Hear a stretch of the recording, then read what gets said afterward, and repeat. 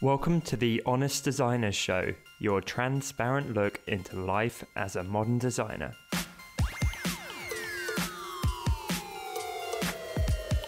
My name's Tom and I'm the founder at designcuts.com, and this week I'm joined by fellow Brit and expert hand letterer Ian Barnard, American retro design lover Dustin Lee, and the incredibly talented South African illustrator Lisa Glans. In this week's episode, we talk about the differences between designers and non-designers.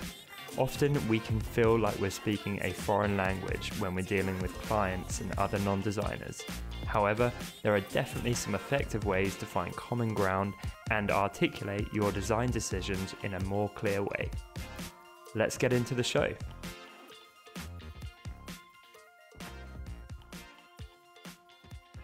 So this week we're talking all about non-designers, that strange species of people who aren't obsessive over pixels, possibly aren't addicted to coffee, and generally operate in a far more normal way probably than most of us and our dear listeners. And I think it's interesting to dig into this week because most people aren't designers, that's the whole thing. And so it's very easy for us to live in this bubble. But really, when we start thinking outside, I think it can make our work better because we start thinking more about the end user and less about trying to impress some, I don't know, award design ceremony place or our fellow designer online. You know, we start seeing the bigger picture. What do you guys think about this? Don't all jump at once. All right, Dustin, you're looking most eager. Or least reticent, at least. I was feeling the pressure from the silence. It was making me feel a strong urge to say something. That was a deafening silence, wasn't it? It was. Everyone, I think, was trying to be polite and let the other person speak first. I could say I wasn't being polite. I couldn't think of anything to say. I normally have to wait for someone to say something for my brain to start. I noticed you tend to start slow and then you'll tend to warm up. And then you can't shut me up at the end. Yeah, exactly. And then we struggle to wrap the episode up when Ian gets going. Cool. So, Dustin, what are your thoughts on non-design folk? Yeah, I think it's really important. I mean, there's vanity design that we do to impress people on Dribbble or to impress other designers, and then there's the design that actually helps people make sales in their businesses and their other things they're doing, whether it be a nonprofit or a business or a personal project on their part. So yeah, it's huge, and I think there's not nearly as much emphasis. I think even when we make stuff for non-designers, it's easy to try to think about impressing designers as you make it. Yeah, so it's an important topic, I think. I think that never goes. Sorry.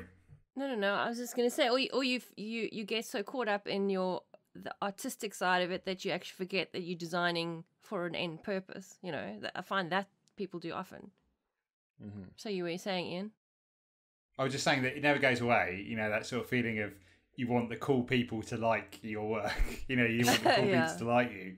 And I think, you know, even from the school, you know, the playground at school and stuff like that, you there's that craving inside that you want non-designers to like your work, but you also want the designers to like your work, and you're sort of stuck in this middle thing where you know, being acknowledged that people like your work from people you respect is something that, you know, I don't think there's many designers that don't feel that sort of sense of being like a pat on the back by someone who's good at what they do.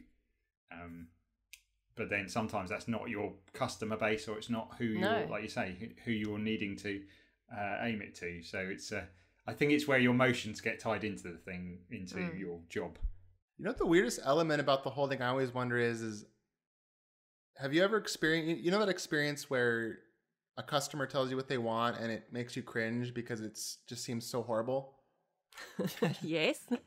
But then at the same time, if you think about it, they know their business and their customers better than anyone. So they probably have some really good insights into what will actually work. Like, I bought someone to get rid of the rodents in our house. We don't have rodents, but they have people come around that will help you prevent from getting rodents or bugs, right? The design was not great, but it didn't matter. It was better maybe that it was the way it was. So the point is, Well, it's clear. Yeah. Yeah, the point is that the business does know to some degree, I think, like what is best, even if it's not the most beautiful, attractive thing sometimes. I don't know. I'm torn on that. Well, I think what makes you a great designer is the fact that you're taking the customer's knowledge of their business and how they're going to sell, and you're adding, your design to it to make it, to elevate it. And that's what makes you a great designer. You're combining both. But where designers get it wrong sometimes is that they're so hell-bent on looking cool in their work that they actually forget to, do the job. Mm-hmm. So what does looking cool look like to you, though? What do you mean by that? Well, I think often, we all know that there are trends in designs, in the whole design industry. So I think there's nothing wrong with following trends. I mean, that's a good thing. That's the way it is. But it's just that sometimes trends don't match a particular brand or a particular look or function. And I think people are so caught up in trying to apply the latest trend that they actually lose perspective, in getting the actual design across or getting the job done properly. So it's as you said, it's like an ego design, or it's fulfilling your own need, which is nothing wrong with, because you still have to enjoy your job, but you still need to balance the fact that it's got to do the work for the actual client and their business. Yeah, I agree. I'll give you an example. Actually, one of the biggest trends that I remember was the flat design trend. Oh yeah. You remember when that guy's hit? Yes. When with, that hit, with and those it was, shadows, those like flat. Well, shadows. that it evolved to that. So it started as like basic flat design, and then people started riffing off of that, and you got the 45-degree shadows and that kind of thing. But it was everywhere, absolutely everywhere. There were like sites dedicated to galleries of just flat design work, and every designer was trying it. And I got caught up in it as well, because it was cool and it was refreshing, kind of working that simple. But I did find it restrictive at points, because I'd be doing some client work or something, and the flat design look really wasn't appropriate for them at times. But Lisa, as you said, you're so stuck in working within that particular trend, and all your work is following that trend, that suddenly, you get blinkered that it might not actually be the best fit for people. Yeah. Yeah. I have a coffee shop down the road, and the theme is Egyptian. It sounds really weird for a coffee shop, but it's like an Egyptian themed coffee shop. Right. It works. It totally works, and it's cool. But they hired someone to do some additional design work for them, and they did those like really classic faux retro round seals. Oh yeah. And banners and stuff like that. And for some coffee shops, I've seen it work really great. But for that, it was so weird, because their whole theme was Egyptian before that. It made absolutely no sense. And you feel like a good designer might have, riffed off that, like Lisa said, elevated that without going off way off in left field. Yeah. Yeah.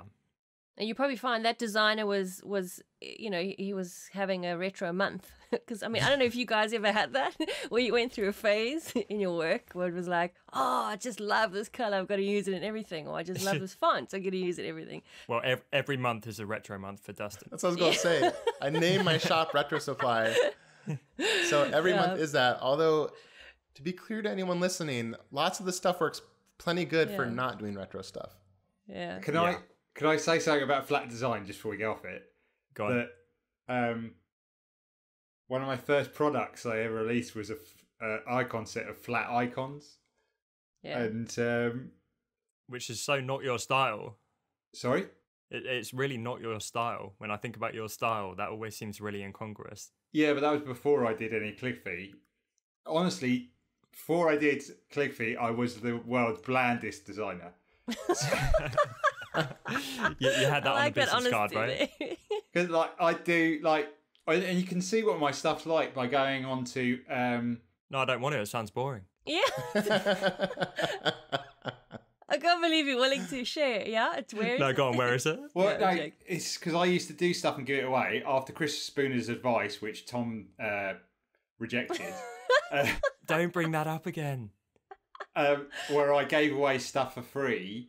Like I was like, whatever the trend was, I'd do my own spin on it, and I'd give it away for free. So it would like be some patterns or some icons, and it really worked. It worked for me because I and it still gets like between 12 and 16,000 visits to my ianbarnard.co.uk site, where I just left them up there. There might be some shabby chic stuff. It was just, I was just experimenting with like vectors and stuff like that. I would experiment with like flat design, and luckily I'd moved on from the glossy Apple button icons. Yeah, what was it? Skeuomorphic, I think it was called. Or something. Yeah. I like that stuff personally. Yeah, it was cool. I miss it. Yeah. And the thing is, I think it took an injection of the calligraphy to really amp up my design work for some reason. I was just like I felt like a middle of the road designer. I wasn't particularly cutting edge. I was just sort of following the trends, and it wasn't until I did calligraphy that suddenly like boom, you know. Is it not because you discovered your own style? I don't know. I think because the letters were so beautiful that it took it was harder to be cheesy. Yeah. Do you know what I mean? Fair enough. And Yeah. Like if you just stick to like one style of calligraphy, like copperplate, which is like elegant script, it doesn't look cheesy because it's a traditional look. And so you can, or a brush script or something like that. If you stick to some of the foundational styles, it's not going to be cheesy because it's been around for however Forever, long. for a reason. Yeah. Yeah, so it's not a fleeting trend. I think just circling back, obviously, to non-design folk. No, but I think that is actually all relevant because, as we said, the trends can be a bit more fleeting, and ultimately, clients and often the general public, they don't care about that stuff. No. And it's much the same as you get this in music, you get it in fashion. So someone who's really into the fashion industry, they're going to be hyper aware of like micro trends and stuff going out of style, at 8:30 p.m. on the 12th of June is when that item fell out of style. And the general public don't care about that stuff. Like, Right. They just want a top that's going to fit them, or they want to look halfway fashionable. And so I think it's great. Anything creative, like any medium like this, you need that extreme. You need the people who geek out about it and take it to absolute extremes, and then that kind of dilutes down to everyone else, right? So everyone is affected by design. Everyone has an awareness of it, but they don't want to be thinking about it all day and worrying about all the geeky bits. They kind of leave that to people like us, and then it will filter down to their life in a more diluted way or whatever. But I guess what I'm saying is all those micro trends and all those little details that we live and breathe don't even affect them for the most part, or they're certainly not aware of it. The part about being not aware of it, I noticed so much. I remember seeing on Dribbble and other marketplaces and different places all these things that seemed I lived around them. They were all over, in particular watercolors and hand lettering, which, by the way, I think it could be argued that hand lettering is a trend. I mean, I know calligraphy has been around forever, blah, blah, blah, but hand lettering is clearly this gigantic trend right now. But anyways, I digress there. But that stuff is just showing up in Target. I don't know. I think you said that they have Target over in the UK, but Target. I love that. But in Target, they just started to do some of the stuff we've been seeing for maybe a year and a half as designers. So when we talk to people and say, "Oh, let's try this," they might be like, "What is that? I've never even heard of that," because we're ahead of the game, but to them, we look insane. Yeah, and it filters down. So there's going to be parts of the design community who knew about this stuff way before we did. So there will be some little origin point where it starts to take hold. Then it becomes saturated in the design community. Then it filters down to the real world. And then often cases it becomes saturated there. Where if hand lettering was everywhere or some particular style was everywhere, the general public would eventually get bored with that. But the design community would have got bored with it way earlier, and they probably moved on to the next thing, which would then filter down. So it becomes cyclical. Yeah, totally. Yeah, but there's nothing wrong with applying trends. It's just, I guess, going back to what we were originally saying, is that does it suit the brand? Does it suit the message? Does it suit the product?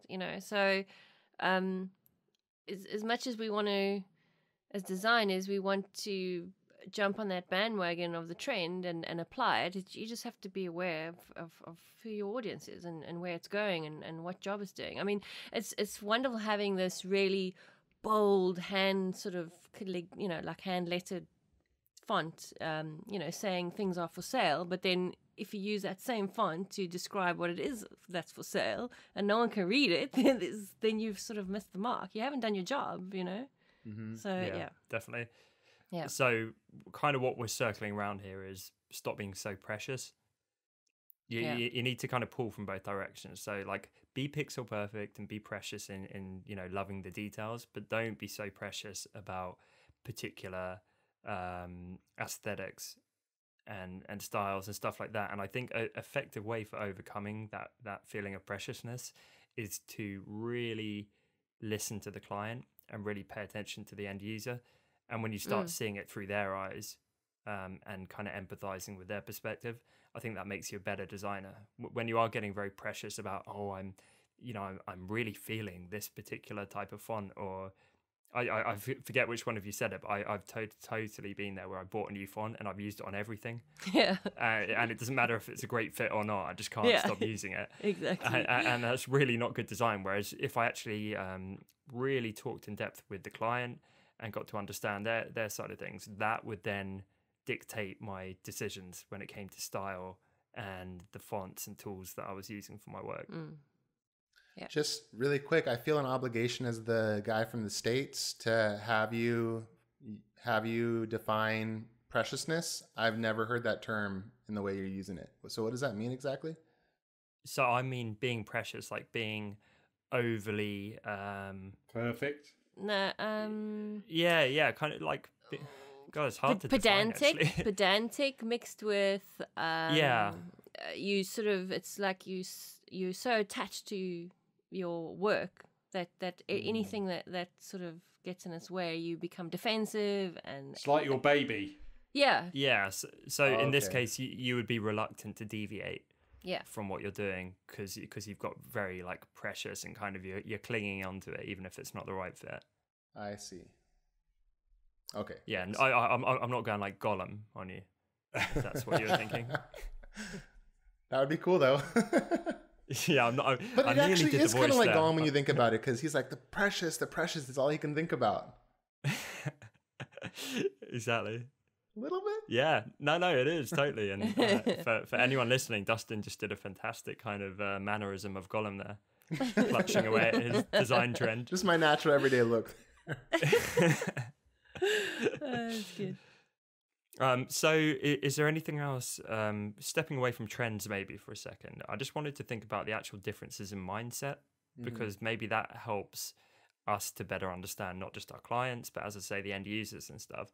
And I think it's something we don't talk about a lot. Like we do get into a bubble and we just think, oh, well, we're used to our peers thinking like this, and it's what we're in all day, every day doing our work. And for me, I separate them. So I've got designer Tom, who is very pixel perfect, meticulous, and does all that stuff. And then I've got normal person Tom, who goes out with friends and doesn't really think or talk about design in some of those spaces. But really, when I let the two overlap, and I think how little my friends know about design, I don't know if it's the same for you guys. Like they have no idea, just like I don't really know their jobs. Yeah. It's like when I talk about with my type design stuff, how to explain it to someone who doesn't really know type design, which is quite a lot of people. There's even more people than design. People know about putting together a brochure or putting together a business card, and they roughly know that. But when I say I design typefaces, I get a sort of slightly blank face. Yes. So then what I have to do is say, so Comic Sans, Arial, Times New Roman. I design stuff like that. But for me, mine are more on-trend stuff rather than an established, strong typeface like Comic Sans. True. Oh, shame. Comic Sans is a classic. It's funny though, because I don't make fonts, but I sell some fonts on Retro Supply. And when I try to explain to like my brother-in-law, the best way I could explain it, I said, "Oh, we do textures, we do templates." He didn't understand. I said, "Well, we sell fonts." because I knew he knew what fonts were, of course. And then he like mouthed stuff without actually saying it. You could tell his like mouth was moving, like he was thinking. And then he was like, "But why would anyone ever spend enough money for you to pay your bills to buy fonts?" I get that. It's like, you know, which makes total sense, because I remember before I was a designer, I would think people are really into fonts. Doing an L on my forehead here. Yeah, and they think, well, why wouldn't you just use Arial? Because that's free. I posted something the other day. My dad gave me an old advert he'd produced. Or no, he produced an advert, and he said, "Oh, could you get this into a format I can send to the magazine?" Because he sort of buys and sells rare cricket books. And the whole thing was done in Comic Sans. And I was like posted it about being a type designer, and my dad goes and uses Comic Sans. Bless him. Did you feel like this strong obligation to go and correct it? Well, yeah, I just reproduced the whole thing. Oh, okay. Yeah, you couldn't let that go. Wouldn't you? Imagine if I'd sent that out and I'd said like I'd put this together with my name on it. Yeah. So are there any other clear differences, do you think? Yeah, well, I don't know if this is directly related to this topic, but I think sometimes designers, maybe it is, they get a bit precious about the kind of work that they take on, that it has to always be like funky, if I can call it that. But there's nothing wrong with those very straightforward kind of foundational design jobs. They actually put your mind into perspective to the end user. For example, when I first started my freelance business and I was kind of open to taking just about anything, I actually did a bit of catalog work. And that you can't go to town on that. You have I thought you were talking about modelling work. No. No. So diverse. I know. You never brought up this before. Wouldn't that be funny? Did you just gaze into the distance and that kind of thing? You know your cover for this episode, right? You know your social media image you have to do. Oh my goodness, that would be funny. Yeah. So it kind of teaches you to think about, like, when someone's getting this piece of paper or book or whatever, it's got to be really clear what it is that telling them, like the price and the product and the this and the that. And I think designers need to really put themselves into the shoe of the end user, and that's if you're struggling to do that, that would be a great way to do, is like really do a mundane, simple, run-of-the-mill, foundational kind of design job. It helps. Can I I'll put an example on top of it that I think applies to it. So I'm not into coding or developing at all. I could care less about how it works. I just want to get the job done. So my brother is a software engineer. So I'll tell him, I need something that does this. Do you know anything that does this? Or can you make this happen, for instance, with something like, Buffer to send out your social posts? And he might be like, well, I don't know, the security isn't super great on that part. And it does this, and it like pulls the files from here and executes JavaScript, blah, blah, blah. I don't even know like technical stuff of coding, but something like that happens, and he'll start to really get into it. And I'm like, I don't care. All I care about is that will it send the thing on time when I put it in? Yeah. And I think for a lot of business owners, they feel that way about the design. They're like, I don't care why you picked this. Like, I just am trying to cut people's lawns, and like I really need something that says I cut lawns. That's all. Like, I want to deal with it once and be done with it and move on with my life. Precisely. Yeah.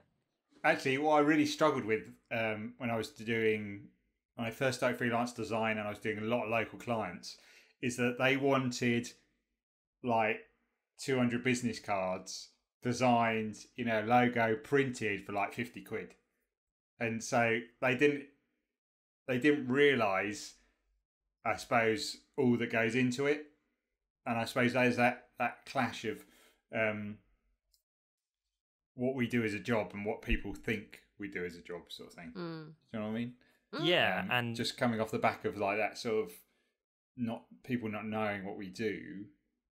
That goes for anything though. It's like I've known wedding photographers, and people always go, "I can't believe you charge that much. You're only at the wedding for 3 hours.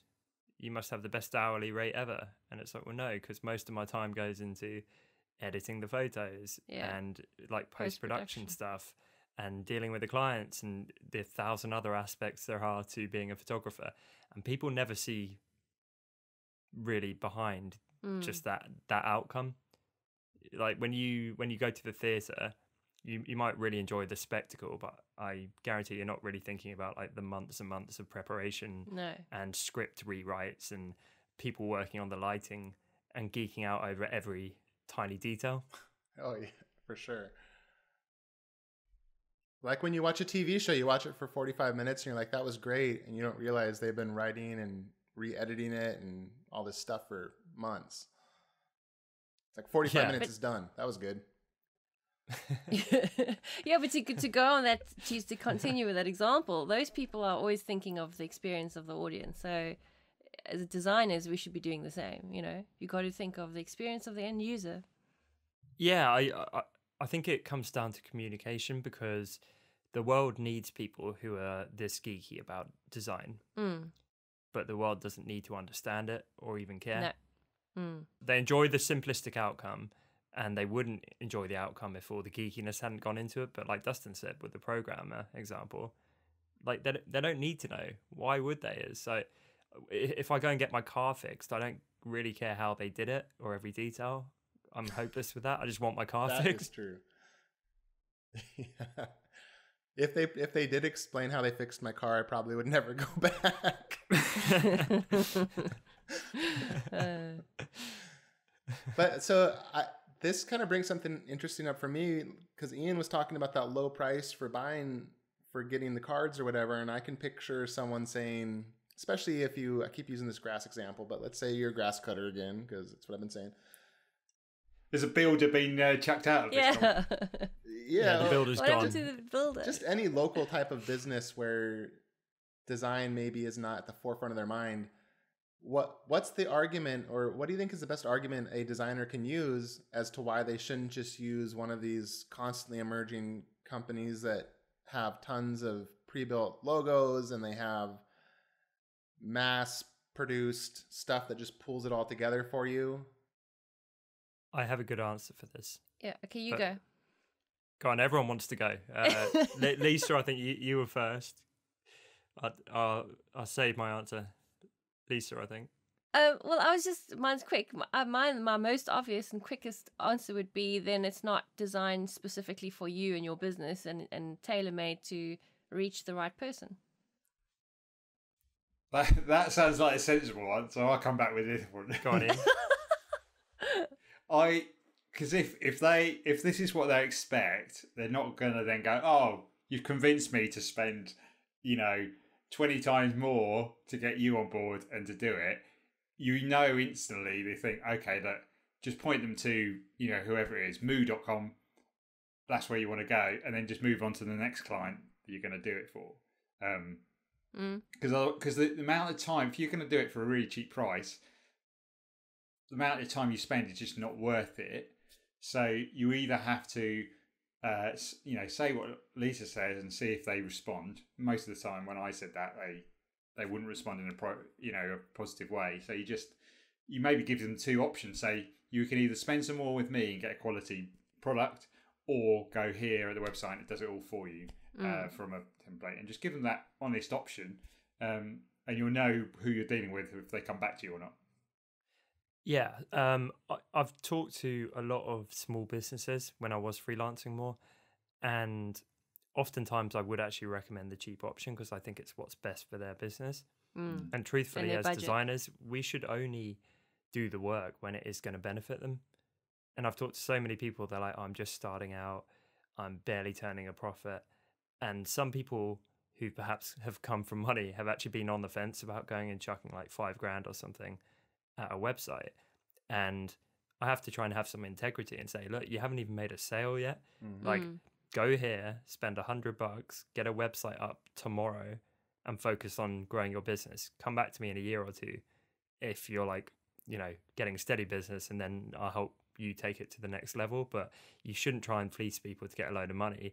If it is Bob the Builder down the road and he's got one van and he just needs any kind of logo on the side of his van that says I'm Bob the Builder, then it really is not going to matter a huge amount if he gets it from 99 Designs or if he gets a bespoke logo. It's really not going to affect his business very much. I love that. I love that because I think it's so true and so smart. We've all talked before on different episodes about how you just need to get out and get started with something when you're starting a project, whether it be a self-initiated project. And I think for new business owners, it's very much the same, like you're saying, Tom. Sometimes, like you said, they just need to spend a little bit of money to get the basic things to get up and going. Once they start to make some income and justify that they have a sustainable idea, then maybe you go back and you really start to hone in, like Lisa's saying, and onto that very specific audience that you want to get. But in the beginning, you kind of just need to get up and going sometimes and definitely justify the idea by making sales. Completely. My real answer for the question was to actually show results, which is not always measurable. So if it is, you build a friendly in, he's not really going to be able to measure that too successfully. But I found it so easy when people said, well, why do you charge that? I actually had a client who ran an online membership course and taught music and that kind of thing. And he was doing really well. I think he was doing like 5K a month or something pretty good. And then he implemented my redesign and overnight increased signups and I think revenue by like 50% or something. Wow. It was like a staggering instant jump up. And that becomes pretty easy to sell when people are like, well, why should I pay that much? It's like, because you'll make your money back in a month. Yeah. Like, that's why, like, it's a people no-brainer. that. Yeah. And I much think sells itself.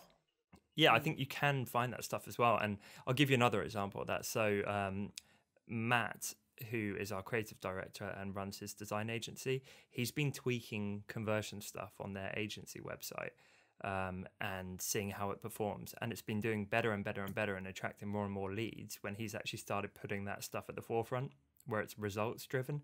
It's like, we took them from here to here. They were doing this. We increased this by 30%. Like, here's how their business benefited. That very black and white stuff is awesome because clients see that, they're like, yeah, I want that for my business. Yeah. Instead of like, oh, okay, so you're going to geek out and give me all this fancy looking design and good for you, but I don't really care about that stuff. Yeah. Yeah, it's going to benefit them. So are there any other kind of idiosyncrasies with people? So we've kind of covered that we're all fancy and we're snobby about this stuff, and we kind of look down and laugh at the non-design bits and Comic Sans and everything. Yeah. I do think, because I remember we did a lot of research and brainstorming when we started Design Cuts. We started thinking about our ideal type of community member, and we kind of pulled all our favorite things about designers into one and had this little hypothetical character who I think we called Timothy, and we assigned all these characteristics to him, and it was stuff like being very meticulous, being very pixel perfect, almost a little bit OCD in what you're doing. Do you guys find that non-designers don't seem to have that to the same extent? No, they don't. I don't think. Well, definitely not in this kind of field. I mean, I suppose, I have friends that are OCD in their jobs, but it's not design. But, I mean, I've numerous times have gone, oh, wow, look at that, so beautiful, the label on this and that or whatever. And Cliff's looks at me like, what are you on about? I didn't see anything different between that one and that one. I'm like, geez, man, God, isn't it obvious? But yeah, so people just don't get it if they're not in it, I think. It's that whole new car thing, right? Where you notice when you're looking for a new car, you notice the car everywhere. It's like that as a designer. When you're a designer, you notice the design everywhere. Yeah. Yeah, you really do. Are there any other traits? And the reason I'm kind of pushing to get this from you guys is because I think by understanding the differences in mindset, it really will help some of the listeners to react better with their clients and be better designers in general. There's something that I think there's a huge opportunity for. So often the goal is to do work for really cool companies, t-shirt companies or cupcake companies or coffee companies or whatever that might be. And I think there's a missed opportunity in all of these much more mundane customers that need things. Oftentimes people feel like, oh man, I have to do this to pay the bills this month. But there's so many cool opportunities there that are missed. And if you just change your perspective and realize it might not be doing the latest trend when I do this, but I have a really fun opportunity to do something amazing, and it can be just as deep and insightful and all engrossing and enjoyable and fulfilling to do. Especially if you take it to the next level that they're not used to. I mean, just an example of what you're just saying is my biggest client that I had for many, many years. I started out doing a really mundane job for them. It was kind of like a really boring medical newsletter, but I still applied, as much as I could of my own design skill and experience just to elevate. It's something that they would never have expected, but obviously still keeping within the target market. And they were so blown away. They started giving me more work, and I mean, 10, 15 years later, I was their main designer, and then they literally, they were my biggest client. So, you can't knock those, as I was saying earlier, you can't knock those kind of like foundation jobs. I mean, they're important, they teach you so much. And as you said, Dustin, it's kind of like there's opportunity. There's definitely opportunity, especially if you elevate it, especially. Right. Instead of fighting for that one little area that everybody wants, there's just this wide open opportunity here. Exactly. That's cool. I like that. So I've got a question. How do you balance your geekiness with a normal person's lack of caring? that's the best question. Seriously, how do you do that? I think mean if you... Yeah, sorry, go. No. I think if you...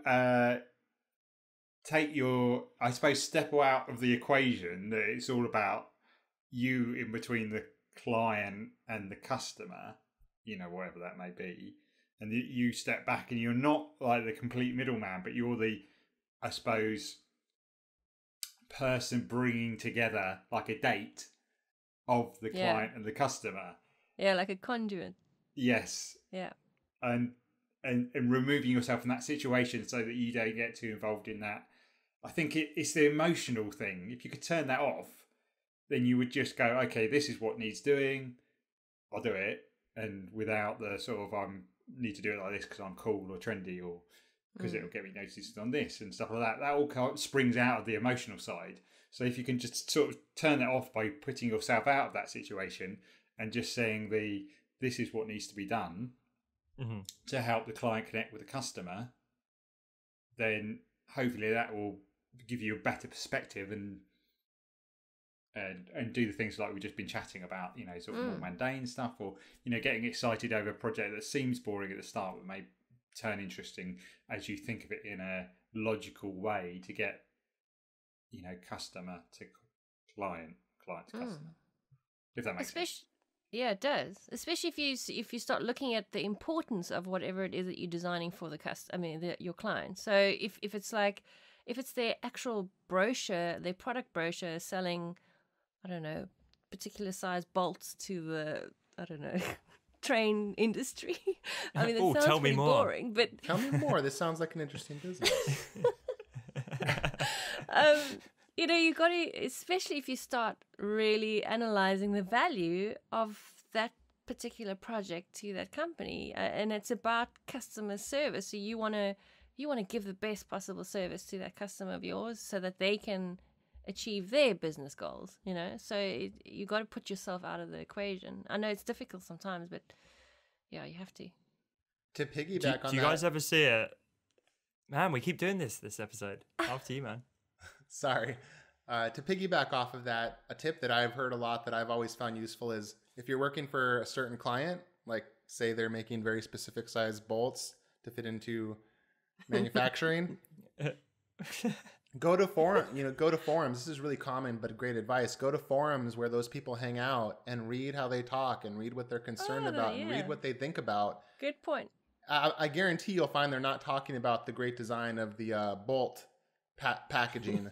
But you might find here's a concern of theirs, and here's something I can talk about that they will be interested in about the packaging, because maybe we can emphasize this. Maybe we can fit more bolts into a box, saving them shipping time if we design this part of it. So I think that looking through forums of what they're doing can be very useful, or looking where they hang out at what they actually talk about. And actually going off that, going into the store and acting as a customer, because you're like, I know nothing about bolts.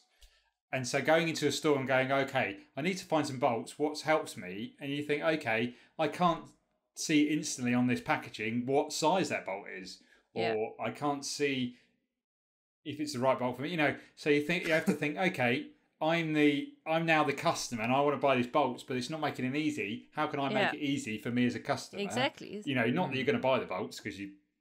But then the job becomes exciting because it's a challenge. Yeah, because you're like, okay, I'm going to nail it with this packaging with the bolts. Great pun. That was a good pun, yeah. You absolute nut.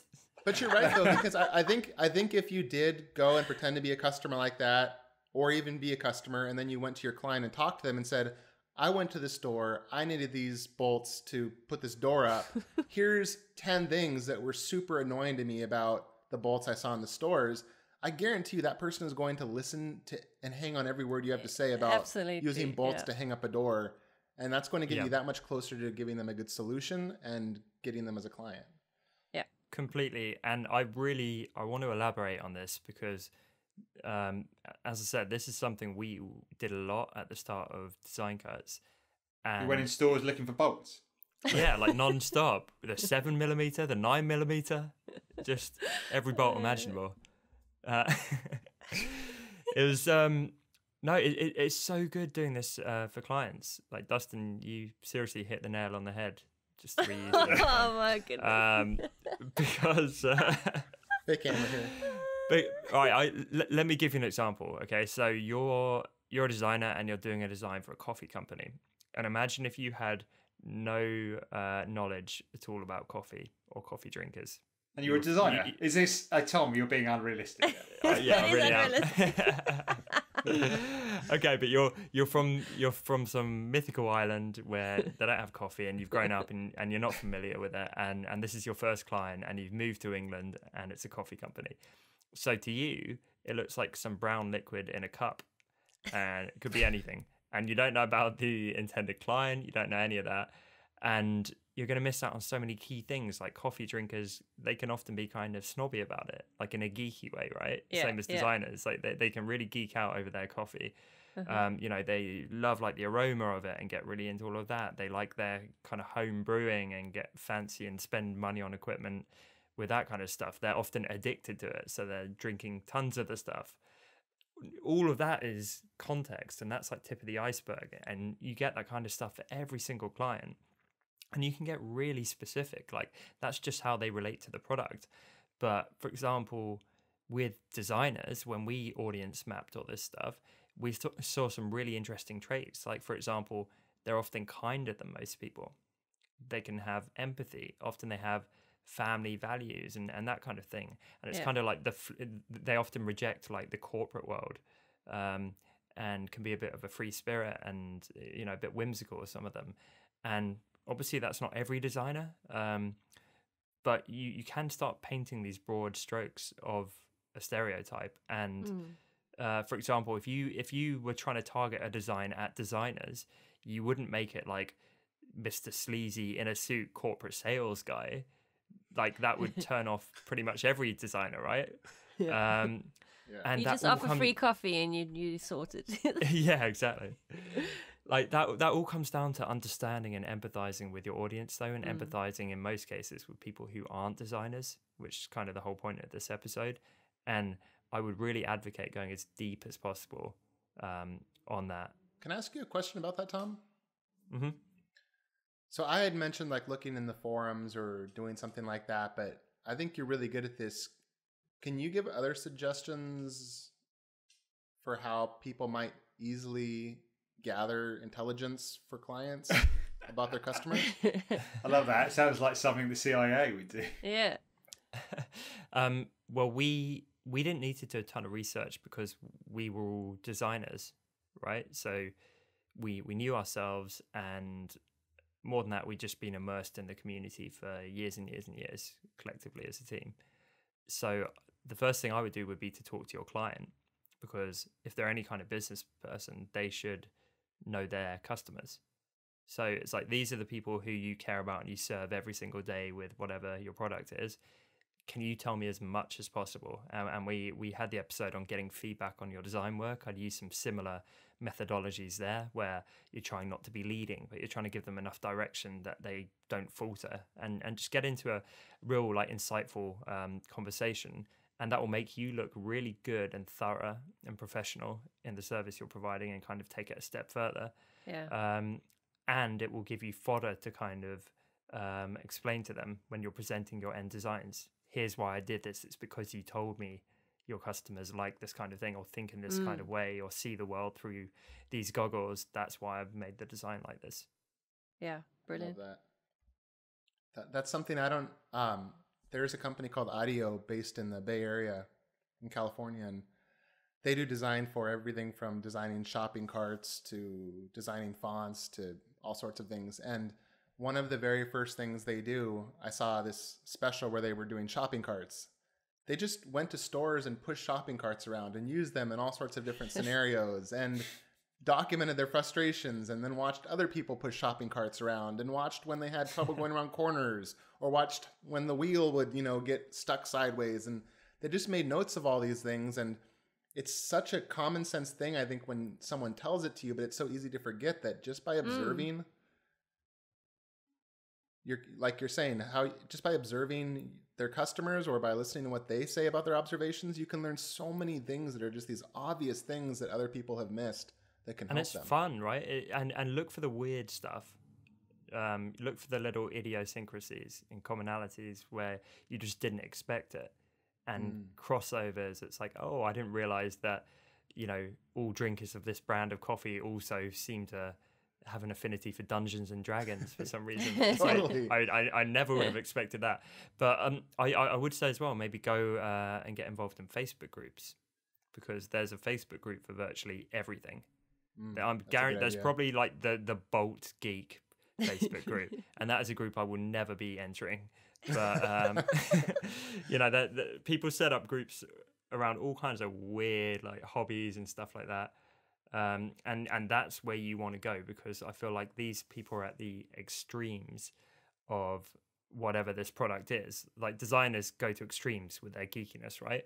So you don't want a kind of vanilla, like tepid fan of this product. You want the people who live and breathe this kind of thing and geek out over it in their private little bubble where they're away from the rest of the world, Yeah, and you'd be surprised, because they all have this, like, we could probably discuss the finer points of why, what the beautiful parts about CS6 that we miss so much compared to CC, or something really dorky that no one in their right mind will hear about except for maybe us.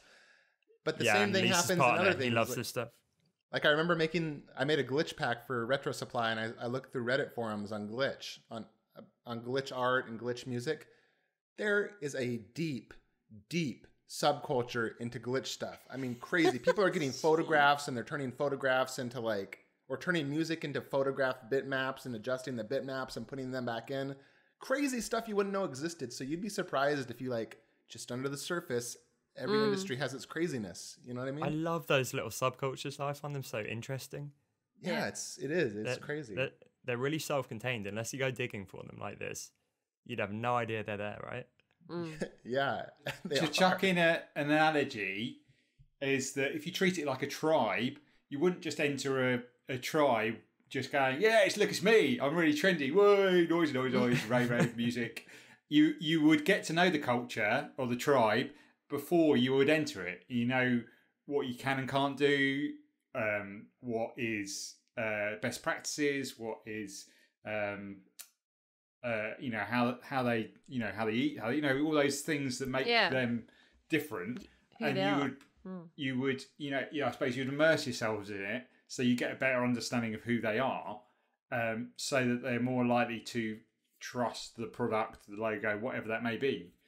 Because that's what in the end people buy, because they trust the product. And so you're building that trust by knowing the audience the tribe so well.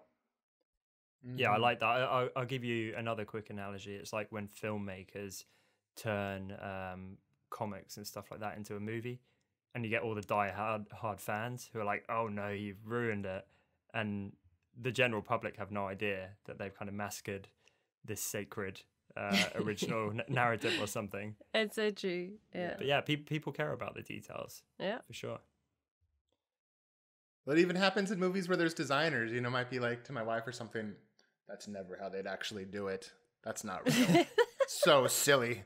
But actually, that's a good analogy, because sometimes there's this pull from both sides where it's like doing it like the fans want it and doing it like the people supplying the money.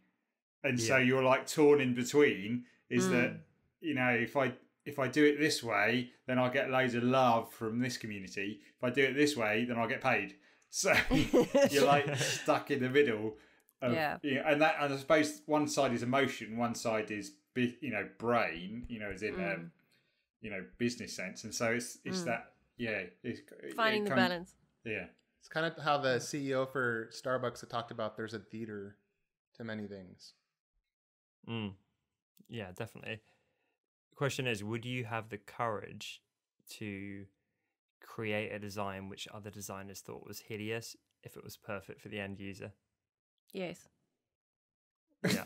You answered that pretty quickly. Without question. I'd do it. I agree. But I wouldn't post it in my Instagram feed. Well, you know what it is? Our jobs as designers are to make something easy to either understand or to buy or to... I mean, if that's our job. Isn't that why we're doing this? So, actually, the job is slightly changing, because half of my job is entertaining, which is not something a designer... Well, that's self-inflicted, but yeah. True. And you're entertaining designers for the most part, or letters, not people to be clients. I suppose for me, half of my job, which I don't actually get paid for, but I'm thinking it's a job, is people who say, "Thank you for posting this. I really enjoy your videos." And at some point, I'm hoping I can get paid for that. But with that, I'm not selling anything. I'm just entertaining, and so it becomes a sort of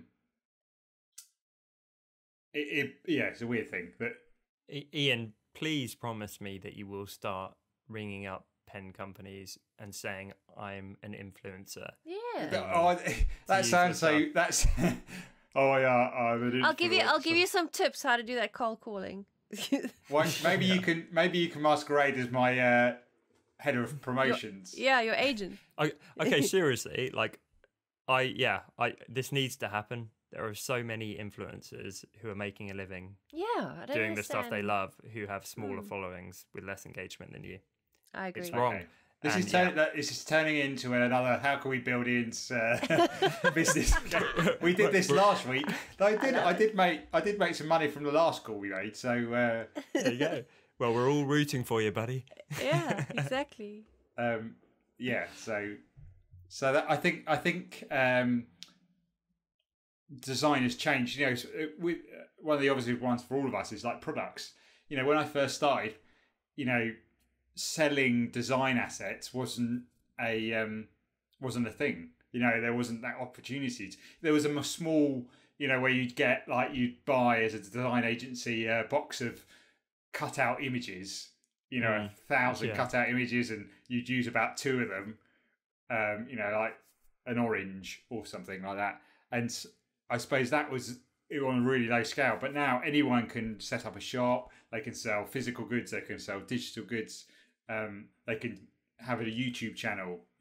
That's a different type of, I suppose, selling. It's selling to an audience via entertaining them, and you get the, I suppose, sales from the revenue of the sponsorship, or whether it's the adverts that play on your video. So I think it's changed quite a lot, how from just being a client customer there's still that process, but I think the customer has become lots of different people, and the client has become lots of different people. So, well, and the interesting thing is, even for not designers, but for other industries, entertaining people is a great way, I think, to get customers. If you're selling bolts, I think there's entertaining ways to showcase your bolts to the bolt consumers of the world.